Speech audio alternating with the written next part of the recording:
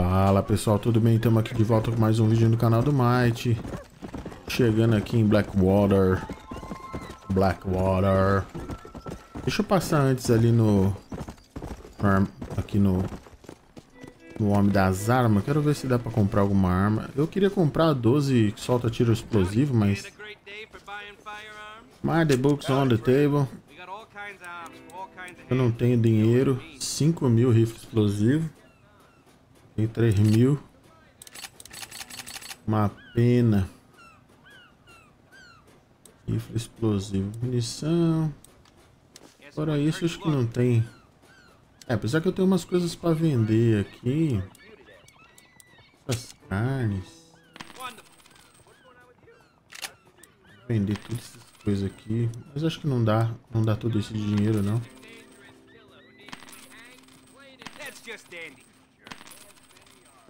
E... nem de longe. Vou desfazer logo essas coisas aqui. Vou usar. Mesa de Som arana.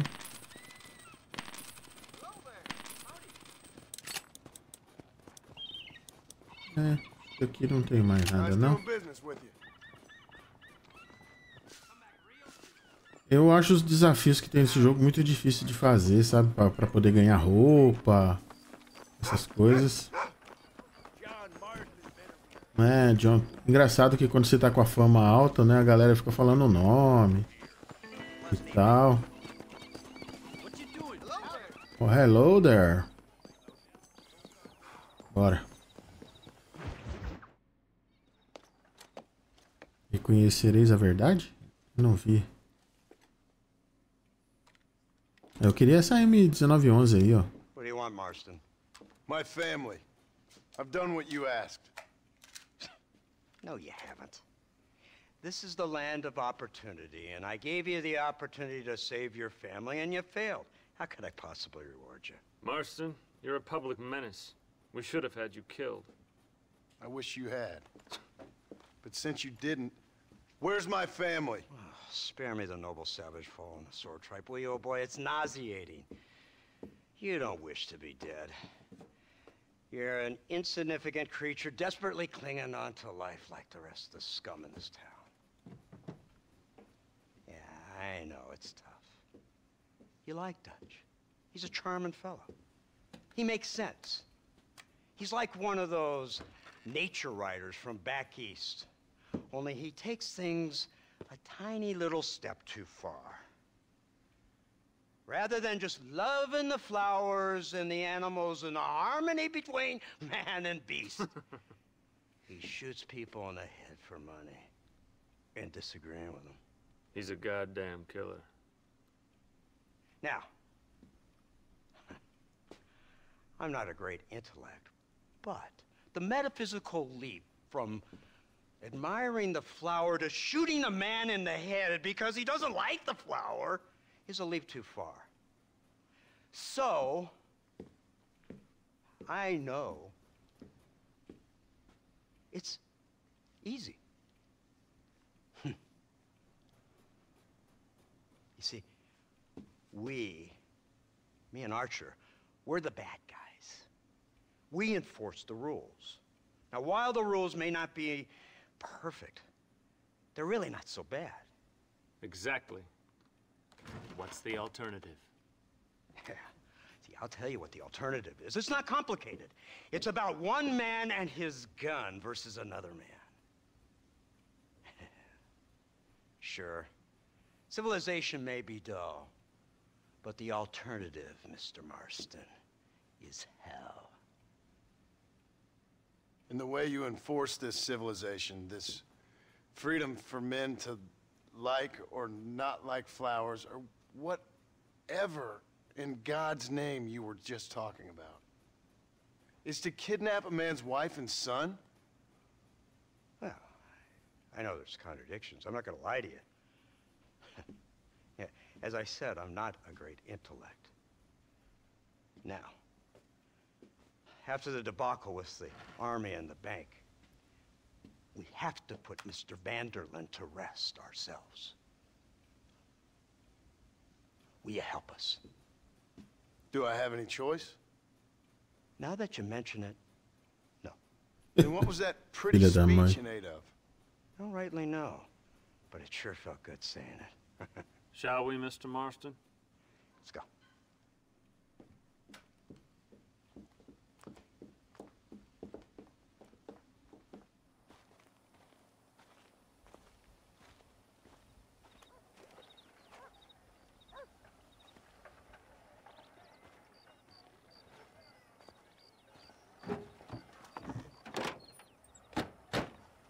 Caramba, olha o estado da metralhadora.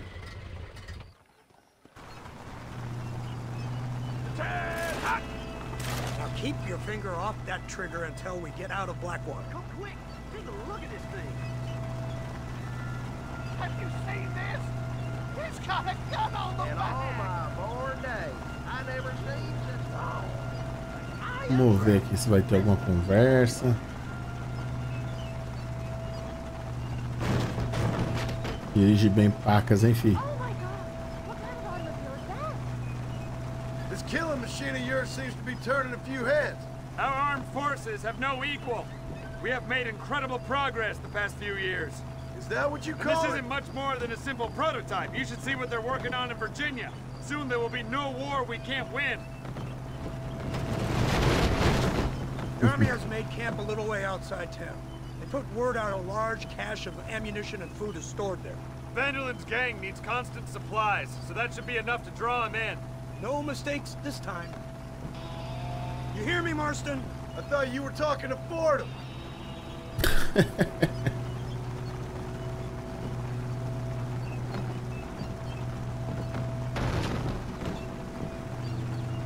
Bonito o jogo mesmo. Assim, em termos de textura, deixa a desejar, né, hoje, mas no conjunto é bonito, cara, o jogo. Muito bonito.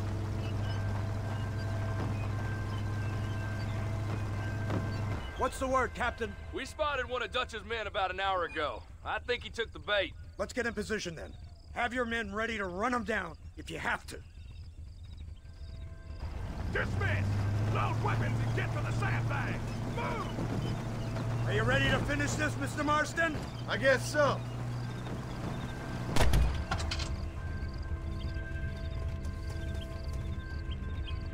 É muito ruim atirar com esse negócio aqui. Não tem precisão nenhuma.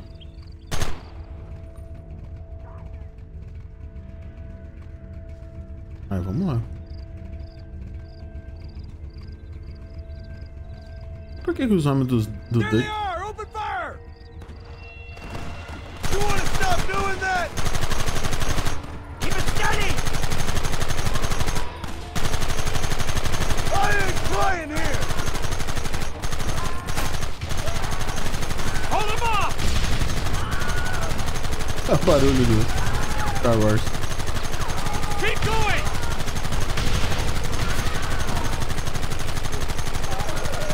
Felizmente, os cavalos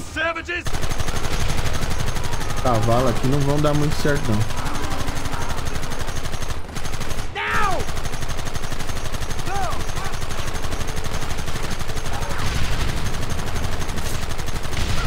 Gun them now! E... Keep them back! Look, they're running! Move out! Don't let them get away!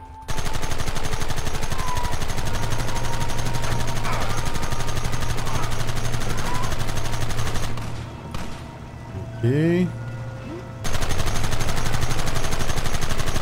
Acho que não sobrou nenhum, não. Caramba, foi um... Christ! This thing's a lot bumpier off the road! It's gonna be a mess if we have to follow them into the woods. Can't you hold this thing steady for them? I'm trying my best, sir! Ó, já tem um cara ali em Don't cima. stand behind the rocks! Take him down! Keep it coming, fellas! Take them early! Olha isso, como que o cara sobrevive a isso aqui? Kill those bastards! Ah, vai tomar banho, cara. O cara... Cara, eu não lembrava como essa missão é chata, cara. É ridículo o modelo aqui de tiro da arma. Fica só pegando no... It's gonna be a mess if we have to follow them into the woods. Got you now! Can't you hold this thing steady for them? I'm trying my best, sir. Get those men behind the rock!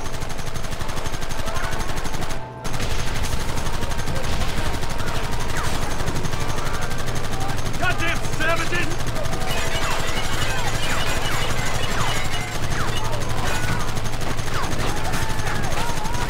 Kill those bastards!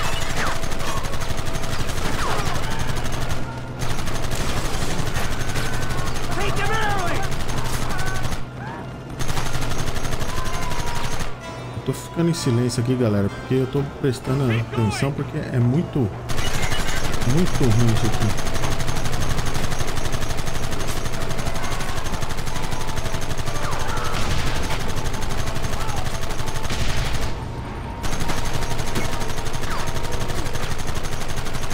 Olha lá. Os tiros não pega, cara.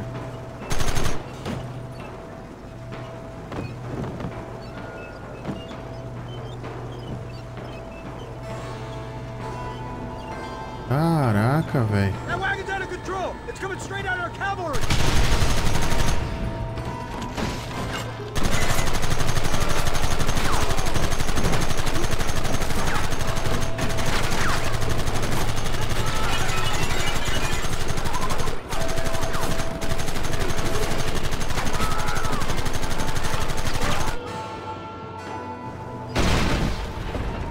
Espero que pelo menos agora tenha passado aquela parte ali. E a verdade vos libertará.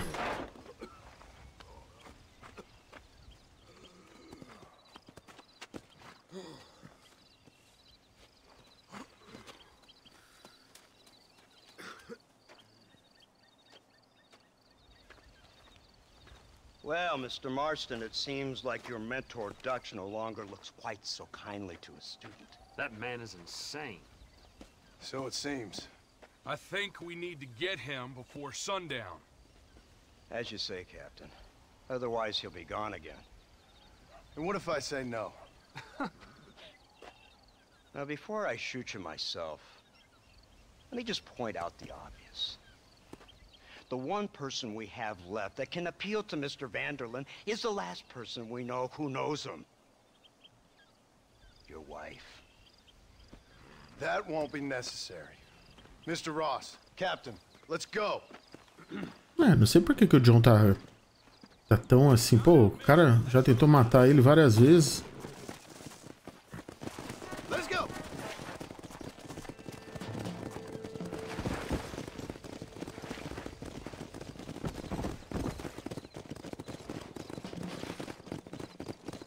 Caraca, velho. Eu não teria dó mais não. Uma altura dessa. O cara deixou ele pra morrer. He's crazy, but he certainly ain't stupid. Caramba, do nada os ursos aparecendo.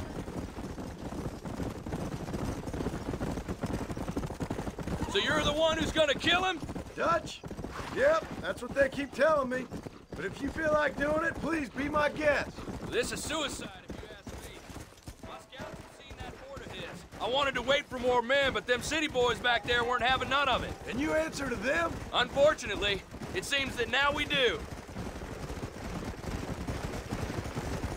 They said you was in a gang with this Dutch Vanderlyn. I was once. A long time ago. Don't seem like the kind of fella you want to run with. Unless I completely misjudged your character, of course. When he turned crazy, I left. At least I tried to leave. Till those suits back there came and knocking, threatened to kill my wife and son if I didn't go after them. Strange times we live in, partner. Strange times. Pois é. It's a funny business. Army, government men, criminals, with all due respect. You're telling me? Too many hands on the tiller, if you ask me.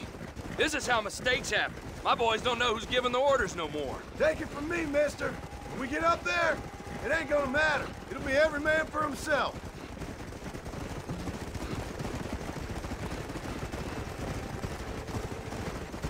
Tomara que o Dutch não tenha um plano agora.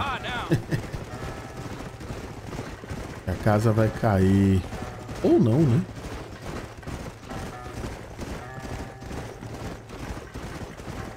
Dando aquela agradecida pra galera que tem assistido os vídeos aí. Muito obrigado. Obrigado por acompanhar este velho homem que apenas tenta seguir em frente. Tá escurecendo, hein? Não tem sido fácil, não. Não tem sido fácil. A idade chega, mas... não só pela idade, né? O cansaço.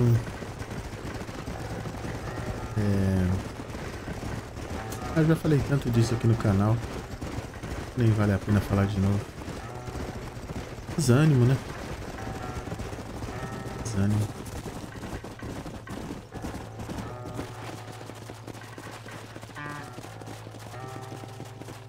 Cavalo bonito. Bem bonito. Ah, filho, tá com medo de descer aqui a ribanceira aí? Vambora! Ah, mano. Vou correr aqui.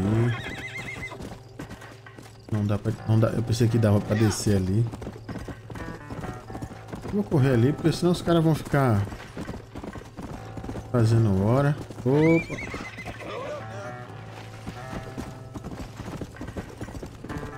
A DLC... assim, a DLC eu vou trazer mais pra frente, né? Vou dar um tempo de Red Dead. Mas eu vou trazer a Undead, né? É muito boa, cara. Tem muita coisa legal. Você nunca acompanhou, nunca jogou. Vai ver que interessante os cavalos que tem pra achar. Algumas coisas... ah, não vou ficar falando não, porque é melhor deixar pra quando trouxer. Mas é muito engraçado, muito bom.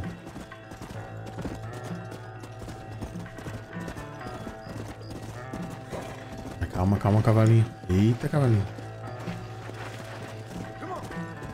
O bom é que eu vou... quando eu chego... meu Deus, esse cavalo é muito rápido, cara. O bom é que a galera vai se teletransportar pra cá.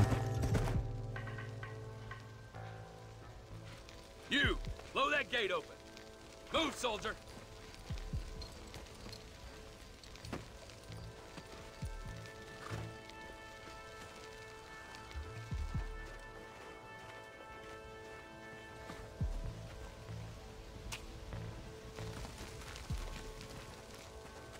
Go! Get down!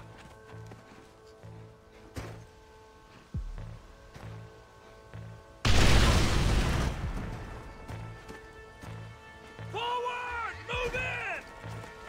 Mas só essa meia dúzia de gente aí, fi. Come on, boys! Tem 200 pessoas lá.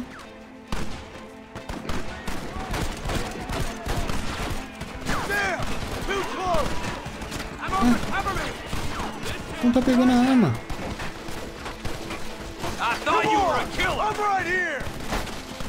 Cara, Move forward!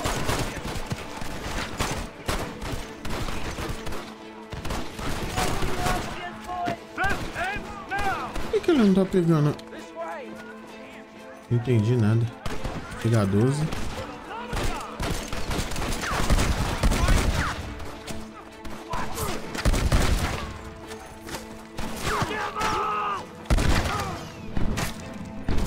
Ah, filha da mal.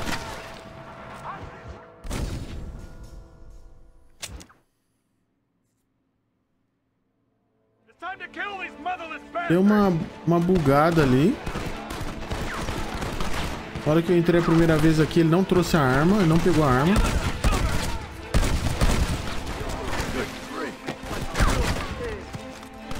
Push forward! Stop right there! Peraí. A gente vai ser de repetição.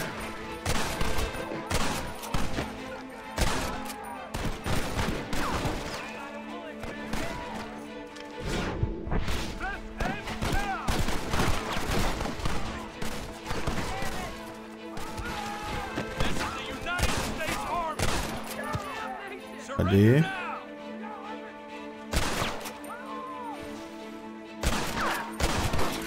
Aí. Pronto.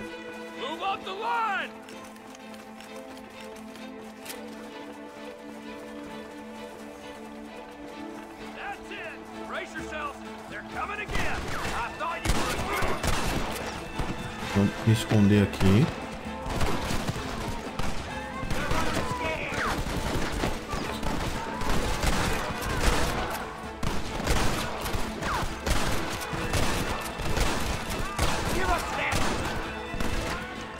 Aí.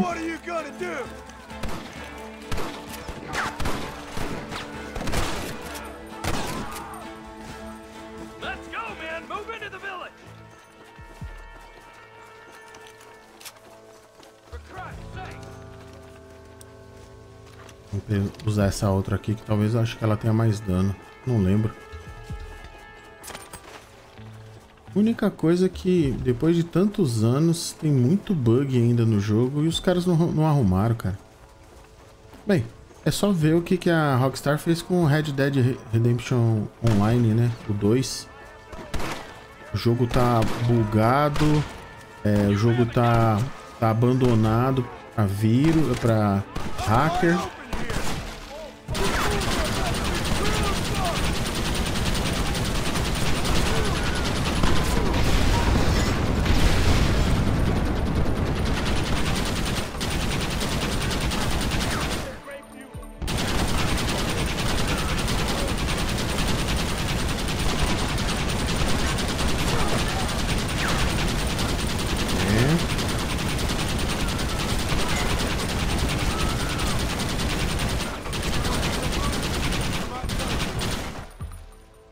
Levanta aí, fi.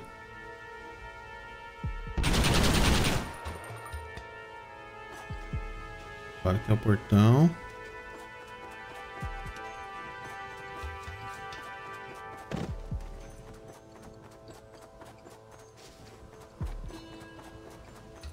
Alright.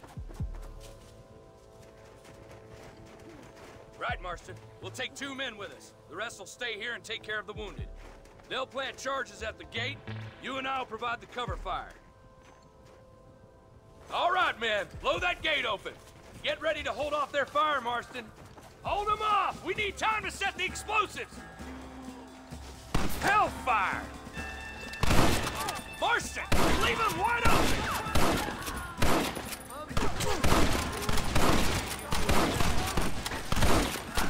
Lord above! Do you fellas pissed sitting down or something?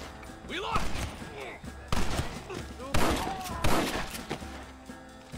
Son of a bitch! Right! What are you doing? Shoot him! Tô fazendo isso, fi. Everyone get back!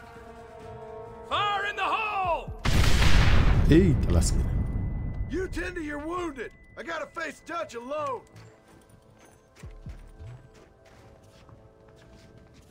Looks like it's me and you, John.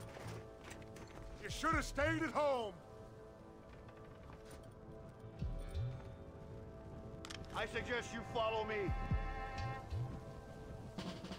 You men Nearly shot. go to hell! Working for the government, John. I'm gonna trade your After scalp all for a I whole taught time, you, little man. I'm a tank. I don't have a choice. There's always a choice. You're just too blind to see. They got my family. Your family? Abigail was any man's wife, John. And Jack, he's another whore's son. Just like you.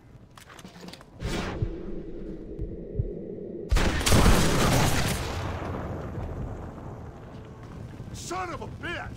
God damn it! You'll never take me alive, John! A intenção é essa mesmo.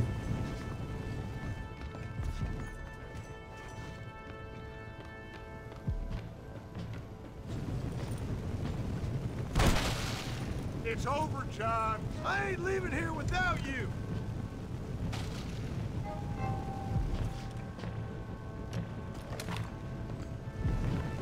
Vou pegar aqui.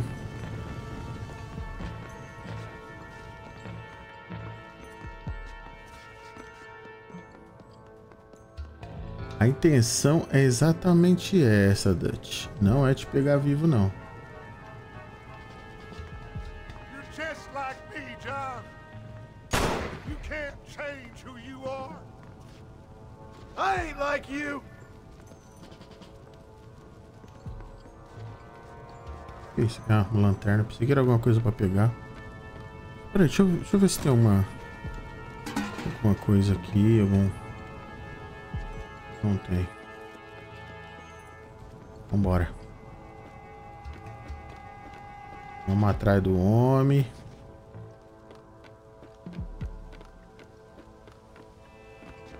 E ver o que vai acontecer.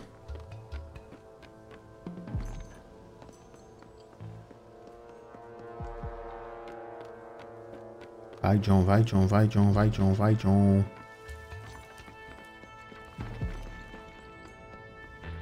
Bora, bora, bora, bora. Ah, cala a boca. That's where you're wrong.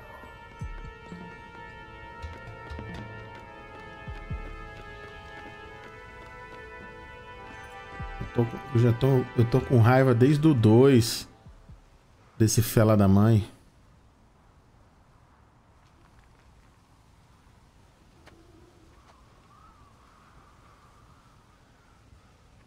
Hello again, John. Hello, Dutch. We gotta stop meeting like this. Sure. I got a plan, John. You always got a Você plan. pega esse plano e... This is a good one. I don't doubt it. We can't always fight nature, John. We can't fight change. Can't fight gravity. We can't fight nothing. My whole life, all I ever did was fight. Then give up, Dutch. But I can't give up, neither. I can't fight my own nature. That's a paradox, John. You see? Then I have to shoot you. When I'm gone, they'll just find another monster.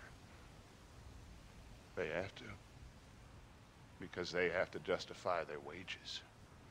That's their business. Cara, para um jogo antigo desse, é muito bem feito, né? Our time has passed, John.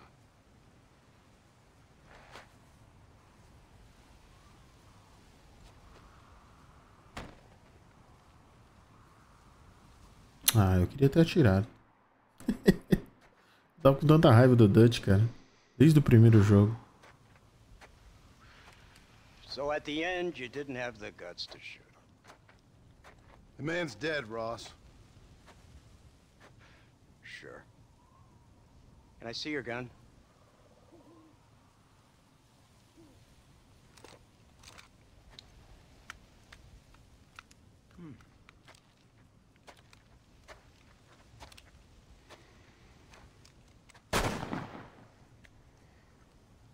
Oh, trust me. It looks better in the report that way. Where's my family? Your wife was killed in a prison riot last week.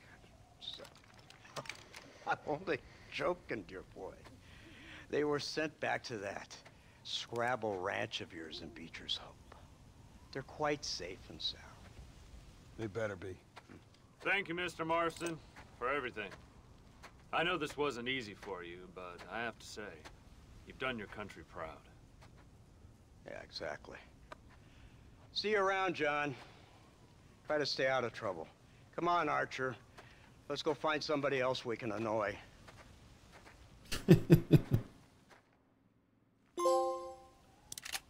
Os benefícios da civilização. Muito bem. Vamos voltar pra casa.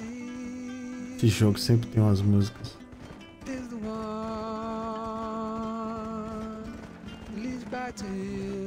Vou cortar caminho aqui.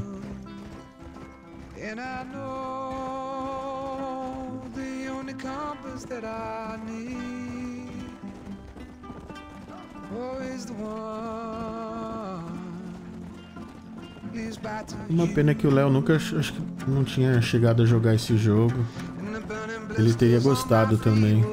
Principalmente do 2, como eu conhecendo o Might. Cara, o 2 é uma obra-prima, cara. Eu acho muita sacanagem ele ter perdido pra God of War, sabe? De melhor jogo, né? Porque é muito melhor em termos de história, né? É que foi uma inovação, uma grande mudança que teve no jogo, né? Mas tentar pra cá, né? Mas esse jogo aqui não poderia ter perdido não, cara, na boa. God of War, o Prinel de 2018 é muito bom também. Mas a história não chega nem aos pés de Red Dead 2. Jack! Anyone here?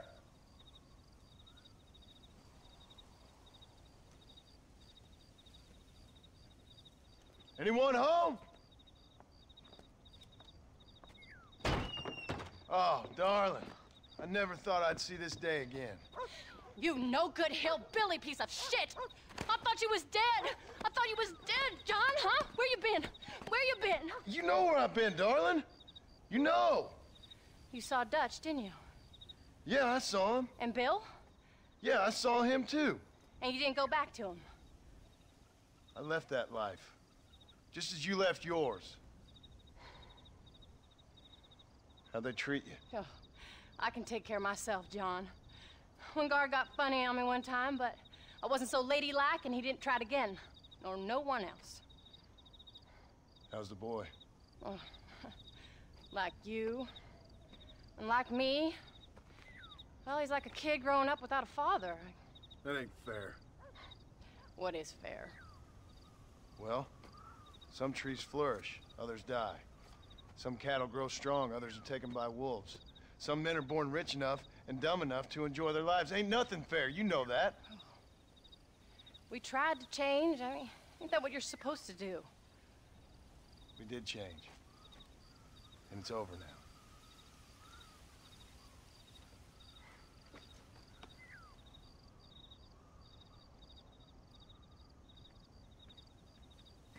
Jack! Jack, come here, boy. Hello, sir. Come here. How you been? Coyotes ate all the chickens and poachers took the cattle. I tried, Father. I tried. I know you did, son. I know. Don't you go blaming me, boy. Don't you go blaming me. I ain't blaming no one, old man, but since you're still alive, there's 4 mouths to feed. And no cattle. That's a nice way to greet somebody. Se Why don't véia I get a folgada. warm and tender embrace? Consider the fact I ain't put a bullet in your embrace, old man. You were supposed to look after the place. I did. Well, I did my best. Thing is, there was too many of them. I thought you was dead. I wasn't drinking. Hold your excuses until you figured out which one to use. Jack, go get your bags packed, boy. We got work to do. We leave in the morning. Go on. Yes, sir. Where are you going? Well, it's getting kind of dark now, but in the morning we've got to go get ourselves some more cattle. I've got friends at McFarland's ranch. It's over in Hennigan's stead who can sell us some. Now, Abigail, I hope you learn to cook. Yes. Didn't I say, rather than some prison, they actually kept me incarcerated in a cooking school for young ladies.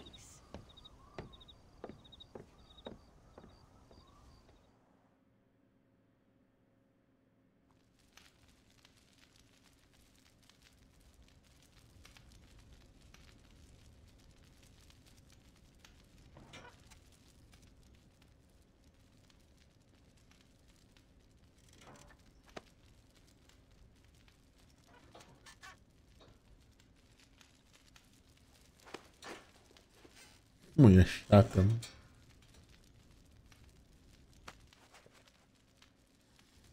fotografia desse jogo é muito boa.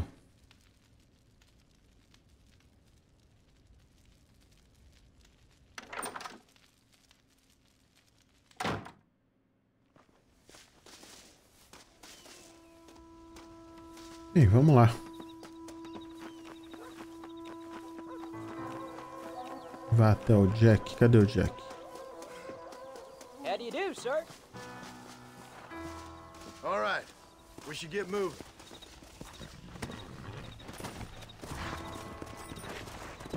Let's go.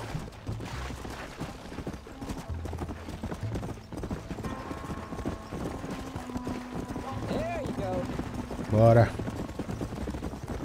Bem, agora vamos daqui até o final do jogo mesmo. Já tá basicamente no final. I'm feeling fine, sir. We got a decent ride ahead of us. I've never been to Hennigan's Stead. How do you know these ranchers? I met them while I was away. The McFarlands are good people. We need folks we can trust right now. Met them how? I was sick and they looked after me. Sick how? You sure got a lot of questions. I don't often get a chance to ask them. Was it a gentleman's complaint? What do they call it? The morning drip? Good God, boy, no! Where do you learn these things? Uncle told me about it. Well, he'd know, the dirty old fool. No, I just got weak for a while. Acted foolishly, got in trouble. Guess I was a little out of practice. Eu não lembrava dessa parte que eles voltavam lá no Rancho McFarlane, né? Hey, Paul! What? Where were you all that time? Where'd you go? What'd your mother tell you? She said it was some kind of important government business. That's about right. Some people thought I owed them some favors. Why did they take us away? They thought it wasn't safe for you here by yourself. Those men harm you? No, they're okay. Some of them even told me stories. I think I'd like to be a government man one day. Or a politician. I'd rather you chose an honest profession. Like you mean? I know I ain't been the best father, Almost. Jack.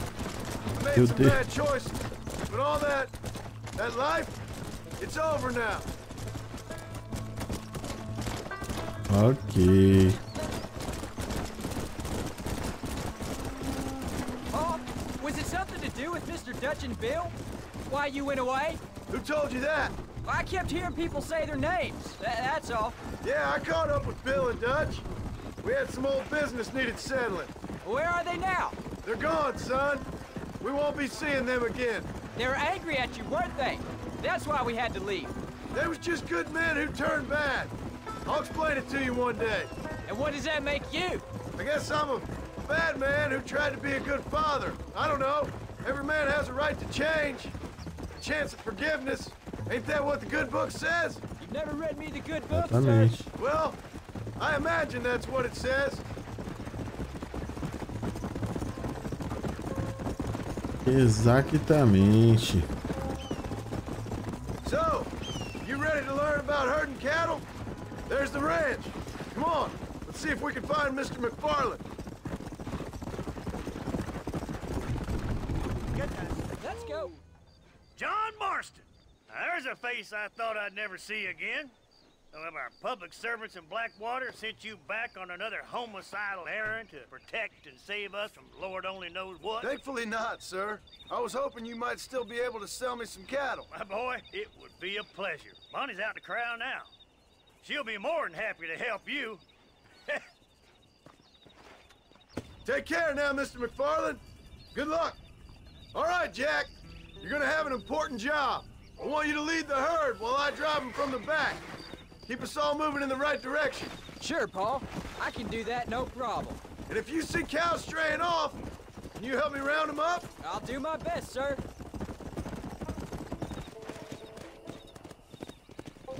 Vamos entrar aqui. Good Lord, do my eyes deceive me? A devil walks among us. I said I'd be back when this was all over, Miss McFarlane. After the barn fire, you remember? Of course I remember. I just didn't believe a word of it. So, you've come for some cattle? Yeah, I'm finally starting up my farm again. Or trying to, at least. You'll be fine. You've been taught well. Come on, then.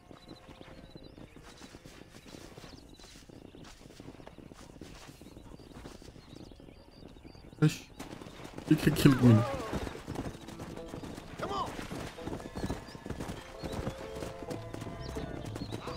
E...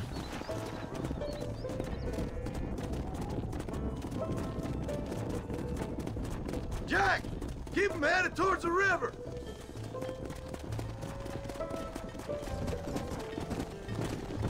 Whoa. I'll give you a hand to get them moving. Ajuda aí, filha.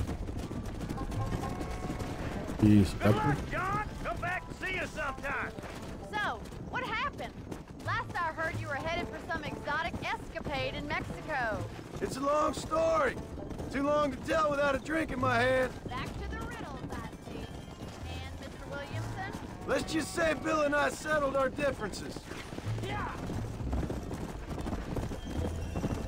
Caramba, esse negócio de mexer com as vacas é um saco. Slow up. Come on. Pensei que a Bonnie ia me ajudar.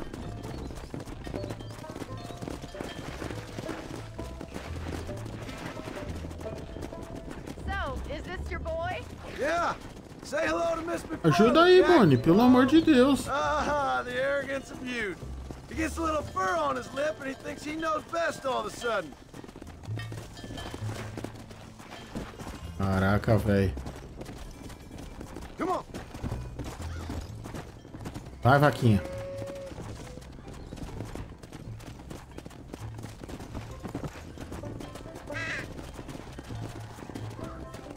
Vai, vaquinha. How's your wife? Please stay with us, Carl, or we'll lose them.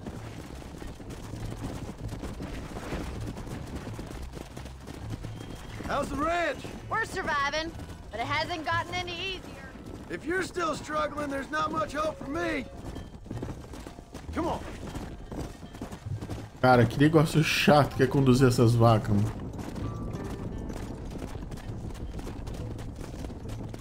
Easy now. Looks like you got him under control. I'd best get back to Pa. Nice to see you again, Miss McFarland.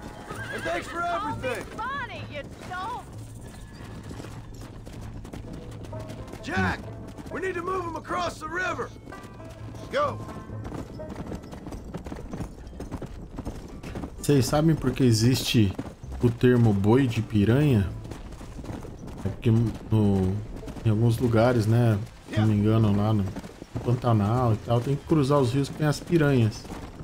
E normalmente eles sacrificam um boi, jogam no lago, no rio, né? Para que as piranhas possam comer esse boi enquanto o restante do gado atravessa, né?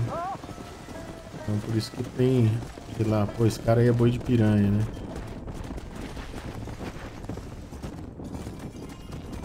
Tem que se sacrificar pelos outros. Vai pra lá, vaquinhas. O jogo poderia ajudar, só fazendo as vaquinhas ir pra lá. Só isso. Mas tudo bem. Ficou assim, já tá bom. Aí, ó, se deixar sozinha, bobear elas vão.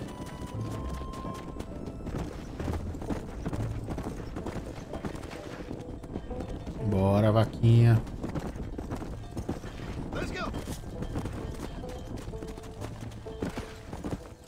Se eu lembrar de editar essa parte, eu coloco já chegando lá perto do Paranauí lá. Apesar que não tá muito longe, não. O jogo... As distâncias no jogo são bem... Hold up, Jack. This don't look right. I'll deal with this.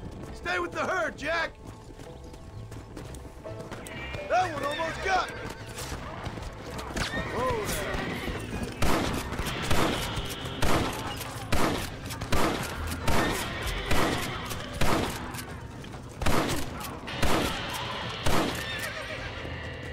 It's you or me, friend. E...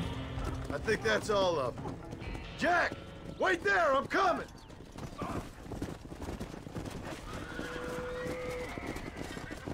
You all right? You're not hurt, are you? No. I'm fine. I'm fine. I wasn't scared, honest. Sorry you had to see that, son. Those men won't be stealing from anybody else. Jack, head left up the road towards home. I know where I'm going, Paul. Volta. Vai, vaquinha. Come on.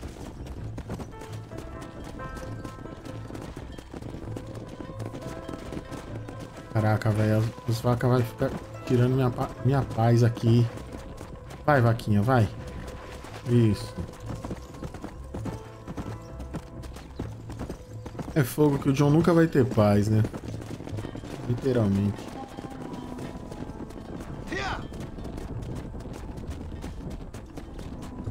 Engraçado que ele comprou e nem pagou, né? Será que ele fez um Pix? Já tinha um Pix nessa época. Vamos lá, vaquinhas. Vamos lá, vaquinhas.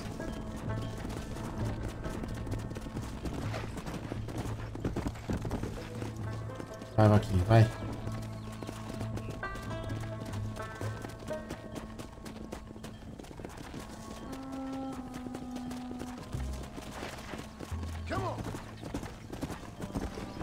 Fazer essas vacas virar pra lá.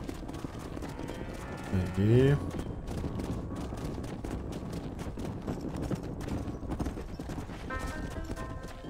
Tá indo. Estamos já chegando. Ah, agora que tá chegando, as vacas vão querer ficar doida.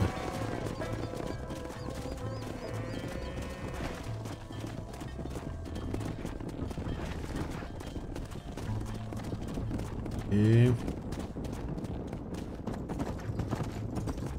Meu Deus do céu. As vacas estão muito crazy. Vai, suas vacas doidas.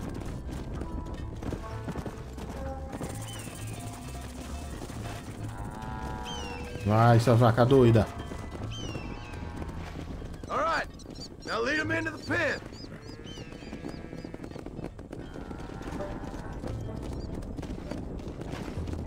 Engraçado que até nessa época que bem, as coisas eram mais difíceis, mas não consigo entender, né? Como que já tinha essa questão do roubo, matança, Nice work, assassinos. son. We made it. You did real good out there. Go on. Hit your horse and wait for me by the stable.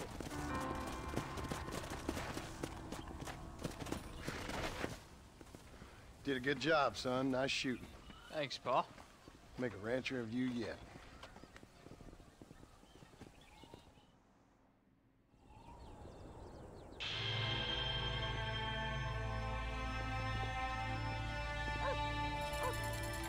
Muito bem. E pelo jeito ainda tem mais 2 missões, então eu vou encerrando esse vídeo por aqui. Já tá bem longo, já fizemos bastante coisa. O Dutch já foi para o vinagre. É isso aí, valeu, até a próxima e paz.